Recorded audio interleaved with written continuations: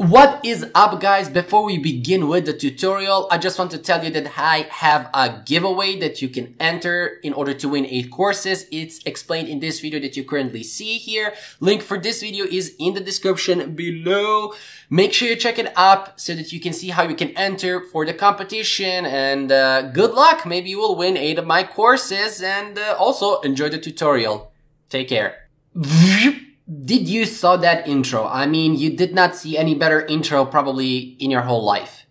And anyways, Fire here from AwesomeTuts.com. Here we are back with our simple 3D game. Now, some of you guys are gonna be like, well, technically, this is not a 3D game. It's a mix of virtual reality put into 2D. No, it's a 3D game, okay? Do not argue with me. But before we continue, just go and check out the project here on Indiegogo. I've been rambling about it. It's gonna be awesome, great, and you will not only support the creation of this project, but the creation of more tutorials. I do plan to cover a first-person shooter here on YouTube, completely free, of course. So yeah, it's a lot of work. So I mean, at least share it so that other people can see, other people can see. And probably somebody will back it up. So now let's go and back up our project right here.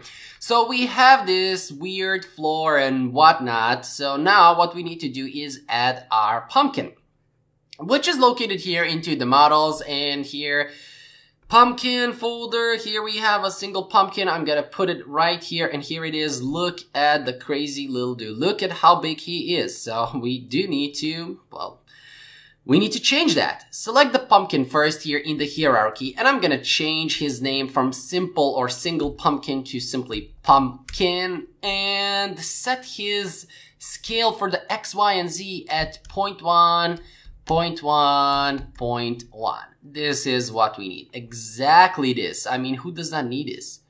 And let me just bring the dude up. Come on, go outside, put him here, where he is. Here it is.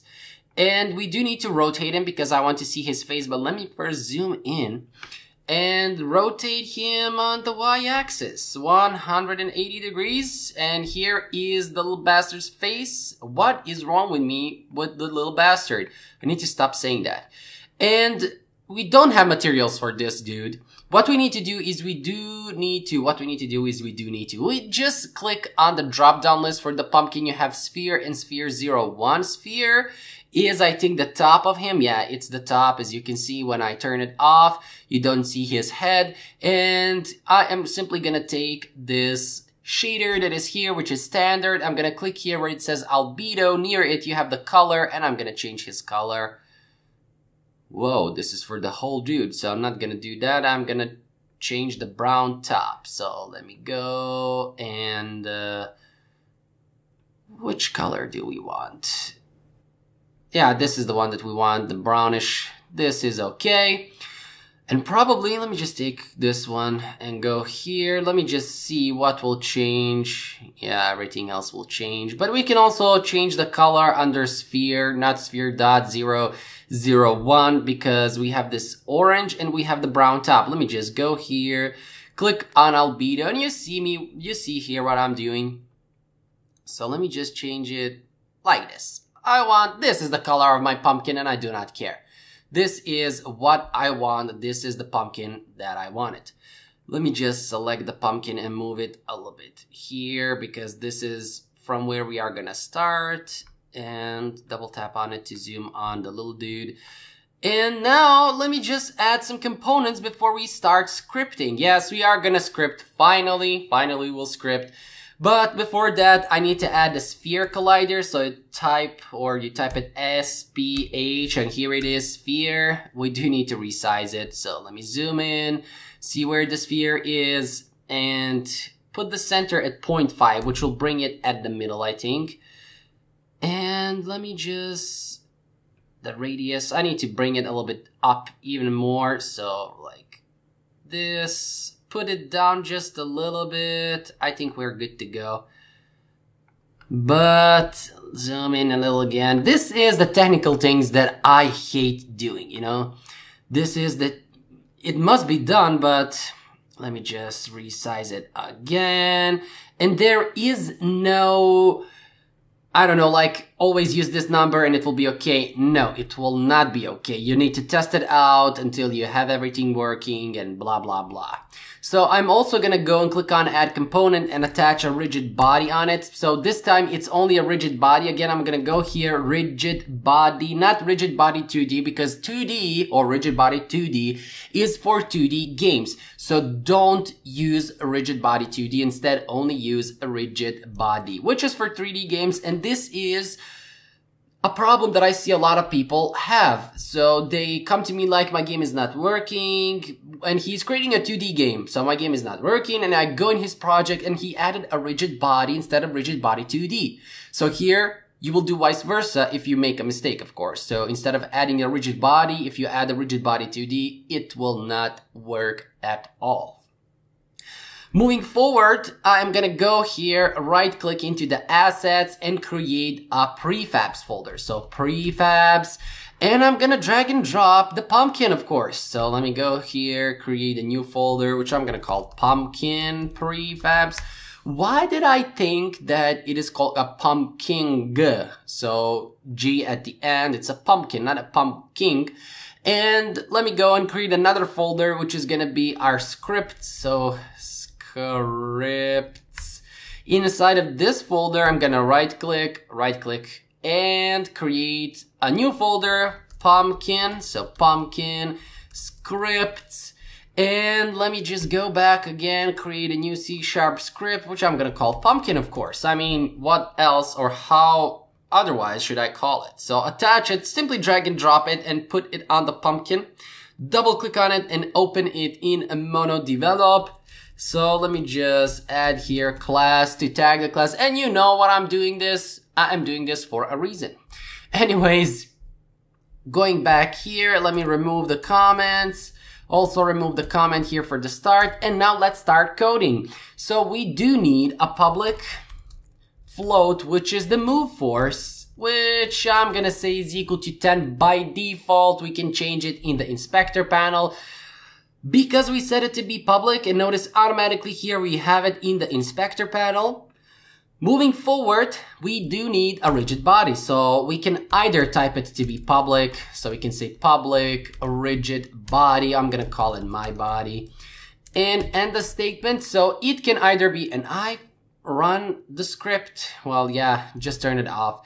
Anyways, we can set it to be public, which will make it visible here in the inspector panel. We can even drag and drop the pumpkin itself here from the hierarchy, or we can drag and drop the rigid body component from the pumpkin itself, or we can simply make it private. And then inside of our awake, and I'm a big fan of the awake function in comparison to the start function, because awake will be called first, and after awake on enable will be called, and after that start will be called. But initially in awake and start, you will initialize your variables. But in awake function, that is my personal preference. I like to use get component and game object find to find the game objects and get the component. So here my body is equal to get component passing the rigid body component, and we are good to go. So now we have the rigid body, we have the move force. What we need to do is we need to create the move function. So I'm gonna create a void, move the pumpkin. So move the pumpkin, and I'm gonna call that in fixed update. Not in the update, but fixed update.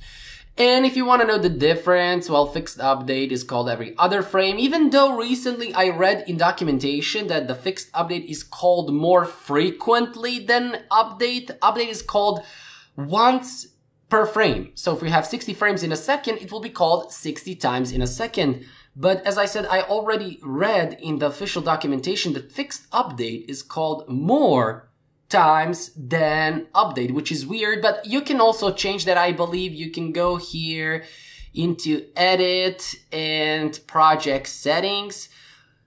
Was that for physics? Let me just take a look at it. No, it's not for physics. I think it's for time. So edit, project settings, time.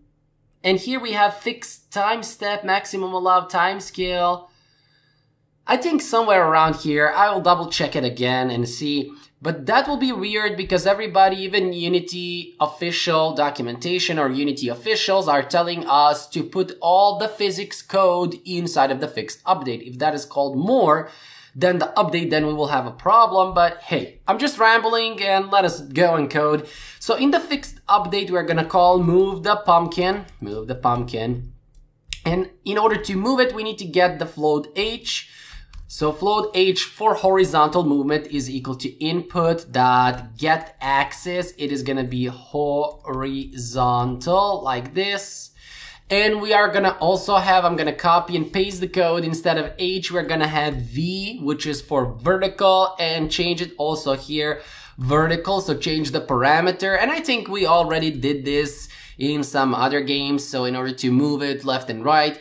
Now, interestingly enough, in order to move the pumpkin left and right, up and down, we will not use the y-axis for up and down. Instead, we will use the z-axis. Why? Because this is a 3D game. So far, we were working on 2D games. And if I take the pumpkin, notice this blue line is the z-axis. And if you move it, you will see that the z-axis is actually moving the values right here in the inspector. So moving it forward is on the Z, moving it backwards is on the Z. Up and down is Y. In comparison to 2D where we would use Y for moving forward or actually X is forward and backward, but X here is left and right. As you can see, forward and backward is the Z axis. So going back here, we need to say my body dot add force and apply here a new vector 3, which is gonna be H for vertical multiplied by move force, comma 0 for the y-axis, I'm gonna say 0f, and vertical multiplied by the move force on the z-axis. And this is gonna move our pumpkin, so let us check that out. Let me just put the pumpkin a little bit here. If I hit the play button, we will see that we will be able to move the pumpkin. Notice the pumpkin is moving. And just a second, let me plug in my battery and whatnot charger, and the pumpkin fell down. Anyways, take a look at a pumpkin. So here it is. It's moving like crazy, you know, like a drunk guy. Look at that. Look at the little bastard.